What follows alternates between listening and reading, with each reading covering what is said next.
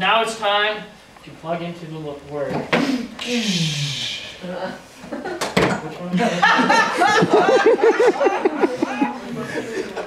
one? I lost it. Okay.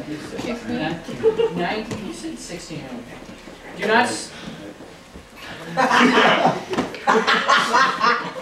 not store up for yourselves treasure on earth, where moth and rust destroy, and where thieves break in and steal, but store up for yourselves treasure in heaven, where moth and rust do not destroy, and where thieves do not break in the steal. And steal. For where your treasure is, there your heart will be also. Alright, so we don't want to store up treasure for ourselves here on earth. Like right here, we don't want to have goals for earthly things like sports or soccer or trying to be like everyone else and be cool. We don't want to follow the ways of the world and use gel, or not actually use gel, but we don't want to shape ourselves as to the world, how they tell us how to shape ourselves. No, it's more. I will have it demonstrated. This is follow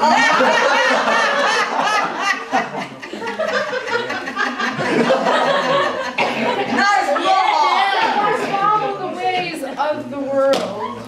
Yes, because if we follow the ways of the world, they're going to tell us how to shape ourselves, and we're going to get all kinds of sin all over ourselves, and we're going to become dirty with paint. Amen. Woo! Amen. We don't want to preach ourselves money or any other thing on earth that we use to keep define ourselves. We don't want to define ourselves with this. Hallelujah. So we want to be defined by Jesus, and He will make us pure with a toothbrush. Amen. Make us clean. Amen. Make us clean. And when we become clean through Christ, we can plug in, like they did at the beginning, plug into the Word. And with the toothbrush, we can follow the Word with the commission. Hayden. Then the 11 disciples went to Galilee, to the mountain where Jesus had told them to go. When they saw Him, they worshipped Him, but some doubted. Then Jesus came to them and said, "All authority in heaven and earth has been given to me.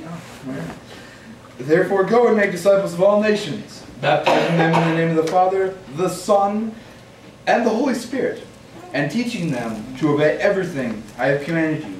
And surely I will be with you always, to the very end of the age." Hey, they use Q-tips.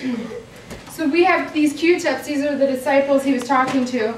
And when the disciples go out and they follow what Jesus said, they can go out and spread it to other people. And we have these beads. When they go and spread it to other people, they will come to know Jesus. And if they accept, these are like lifesavers, and Jesus saves us, and everyone goes to heaven. And we are saved by Jesus! Woo!